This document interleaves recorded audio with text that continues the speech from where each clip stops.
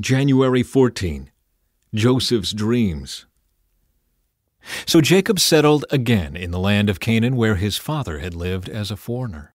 This is the account of Jacob and his family. When Joseph was 17 years old, he often tended his father's flocks.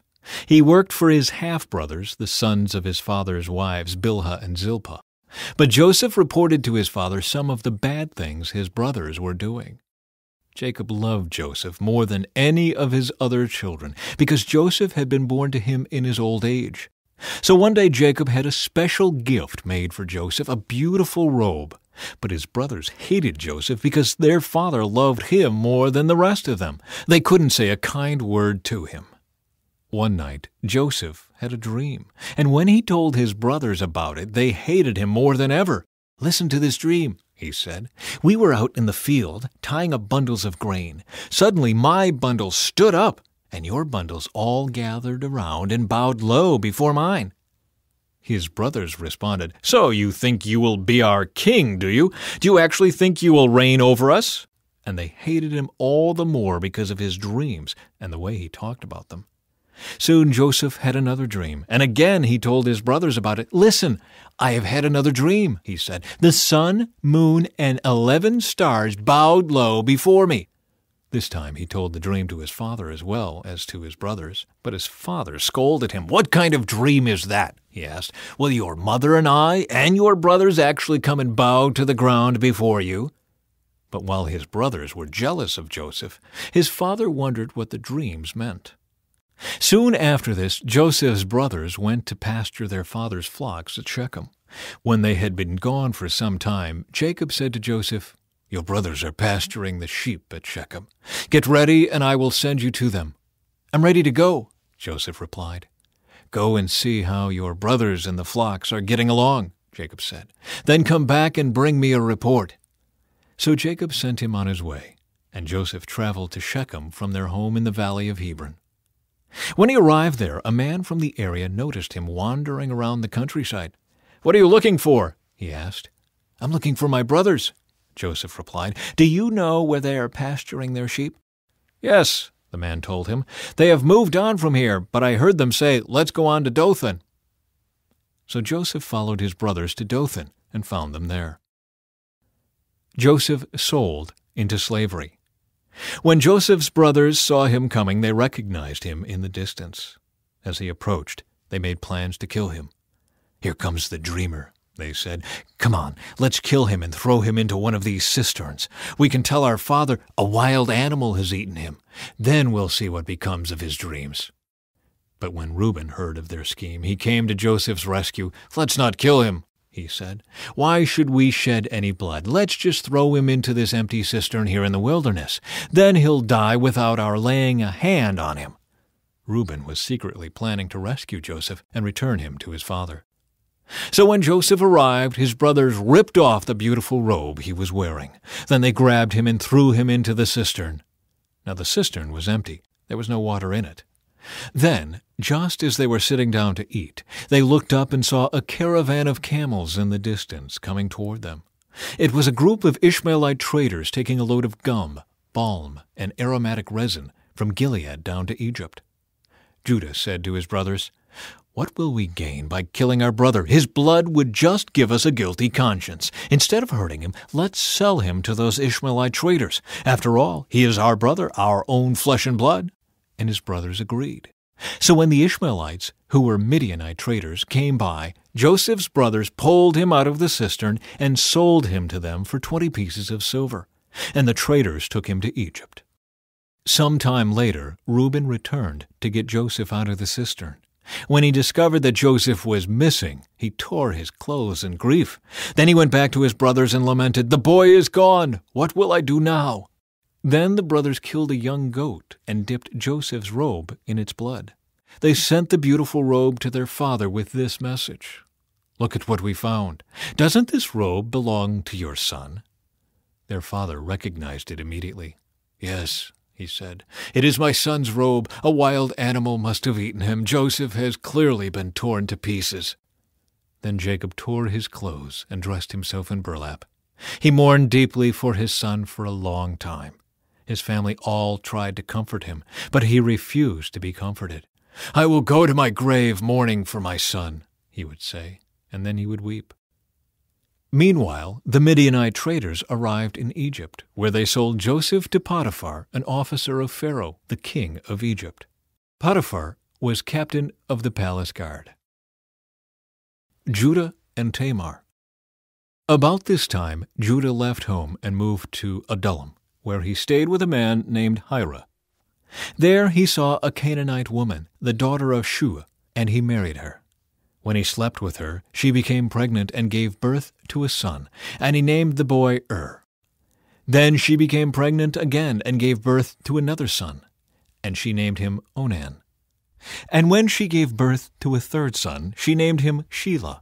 At the time of Shelah's birth, they were living at Kezib. In the course of time, Judah arranged for his firstborn son to marry a young woman named Tamar. But was a wicked man in the Lord's sight, so the Lord took his life. Then Judah said to Er's brother Onan, "Go and marry Tamar, as our law requires of the brother of a man who has died. You must produce an heir for your brother." But Onan was not willing to have a child who would not be his own heir. So whenever he had intercourse with his brother's wife, he spilled the semen on the ground. This prevented her from having a child who would belong to his brother.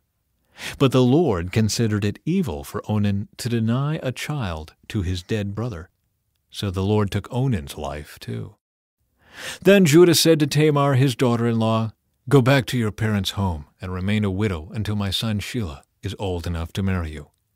But Judah didn't really intend to do this, because he was afraid Shelah would also die like his two brothers. So Tamar went back to live in her father's home. Some years later, Judah's wife died. After the time of mourning was over, Judah and his friend Hira the Adullamite went up to Timnah to supervise the shearing of his sheep. Someone told Tamar, "Look, your father-in-law is going up to Timnah to shear his sheep." Tamar was aware that Shelah had grown up, but no arrangements had been made for her to come and marry him. So she changed out of her widow's clothing and covered herself with a veil to disguise herself. Then she sat beside the road at the entrance to the village of Enaim, which is on the road to Timnah. Judah noticed her and thought she was a prostitute, since she had covered her face. So he stopped and propositioned her. "Let me have sex with you," he said, not realizing that she was his own daughter-in-law. "How much will you pay to have sex with me?" Tamar asked. "I'll send you a young goat from my flock," Judah promised. "But what will you give me to guarantee that you will send the goat?" she asked. "What kind of guarantee do you want?" he replied. She answered, "Leave me your identification seal and its cord, and the walking stick you are carrying." So Judah gave them to her. Then he had intercourse with her, and she became pregnant. Afterward she went back home, took off her veil, and put on her widow's clothing as usual. Later Judah asked his friend Hira the Adullamite to take the young goat to the woman and to pick up the things he had given her as his guarantee. But Hira couldn't find her. So he asked the men who lived there, "Where can I find the shrine prostitute who was sitting beside the road at the entrance to Enaim?" "We've never had a shrine prostitute here," they replied. So Hira returned to Judah and told him, "I couldn't find her anywhere, and the men of the village claim they've never had a shrine prostitute there." "Then let her keep the things I gave her," Judah said. "I sent the young goat as we agreed, but you couldn't find her. We'd be the laughing stock of the village if we went back again to look for her." About 3 months later, Judah was told, "Tamar, your daughter-in-law, has acted like a prostitute, and now, because of this, she's pregnant." "Bring her out and let her be burned," Judah demanded. But as they were taking her out to kill her, she sent this message to her father-in-law. "The man who owns these things made me pregnant. Look closely, whose seal and cord and walking stick are these?" Judah recognized them immediately and said, "She is more righteous than I am, because I didn't arrange for her to marry my son Shelah." And Judah never slept with Tamar again. When the time came for Tamar to give birth, it was discovered that she was carrying twins. While she was in labor, one of the babies reached out his hand. The midwife grabbed it and tied a scarlet string around the child's wrist, announcing, "This one came out first." But then he pulled back his hand, and out came his brother. "What?" the midwife exclaimed. "How did you break out first?" So he was named Perez. Then the baby with the scarlet string on his wrist was born, and he was named Zerah. Descendants of Judah. Judah had 3 sons from Bathshua, a Canaanite woman. Their names were Onan, and Shelah. But the Lord saw that the oldest son was a wicked man, so he killed him. Later Judah had twin sons from Tamar, his widowed daughter-in-law. Their names were Perez and Zerah.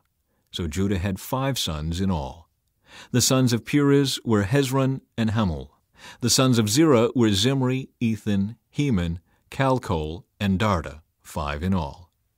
The son of Ethan was Azariah. Joseph in Potiphar's house. When Joseph was taken to Egypt by the Ishmaelite traders, he was purchased by Potiphar, an Egyptian officer. Potiphar was captain of the guard for Pharaoh, the king of Egypt. The Lord was with Joseph, so he succeeded in everything he did as he served in the home of his Egyptian master. Potiphar noticed this and realized that the Lord was with Joseph, giving him success in everything he did. This pleased Potiphar, so he soon made Joseph his personal attendant. He put him in charge of his entire household and everything he owned. From the day Joseph was put in charge of his master's household and property, the Lord began to bless Potiphar's household for Joseph's sake. All his household affairs ran smoothly, and his crops and livestock flourished. So Potiphar gave Joseph complete administrative responsibility over everything he owned. With Joseph there, he didn't worry about a thing, except what kind of food to eat. Joseph was a very handsome and well-built young man, and Potiphar's wife soon began to look at him lustfully. "Come and sleep with me," she demanded. But Joseph refused. "Look," he told her, "my master trusts me with everything in his entire household. No one here has more authority than I do. He has held back nothing from me except you, because you are his wife. How could I do such a wicked thing? It would be a great sin against God." She kept putting pressure on Joseph day after day, but he refused to sleep with her, and he kept out of her way as much as possible. One day, however, no one else was around when he went in to do his work. She came and grabbed him by his cloak, demanding, "Come on, sleep with me." Joseph tore himself away, but he left his cloak in her hand as he ran from the house. When she saw that she was holding his cloak and he had fled, she called out to her servants. Soon all the men came running. "Look," she said, "my husband has brought this Hebrew slave here to make fools of us. He came into my room to rape me, but I screamed. When he heard me scream, he ran outside and got away, but he left his cloak behind with me." She kept the cloak with her until her husband came home. Then she told him her story. "That Hebrew slave you've brought into our house tried to come in and fool around with me," she said. "But when I screamed, he ran outside, leaving his cloak with me."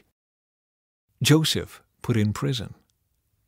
Potiphar was furious when he heard his wife's story about how Joseph had treated her, so he took Joseph and threw him into the prison where the king's prisoners were held, and there he remained.